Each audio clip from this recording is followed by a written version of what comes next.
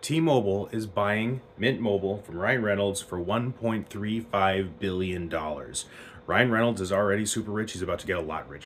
And as you may know, I actually have a partnership with Mint Mobile. So I got the email this morning and then I saw it all over the news too.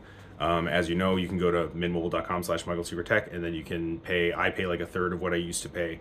And then I may get a kickback for it. So it's a really good deal. I appreciate it.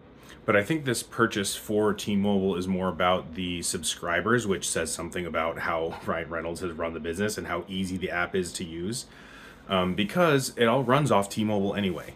Like my work phone right now is running off of Mint, and I actually don't have UC available where I am at the moment, but I usually have it everywhere. So I don't think a whole lot's changing. I think it's more just T-Mobile wants the subscribers. But I mean, maybe they'll take Ryan Reynolds' advice into account and make their app easier to use.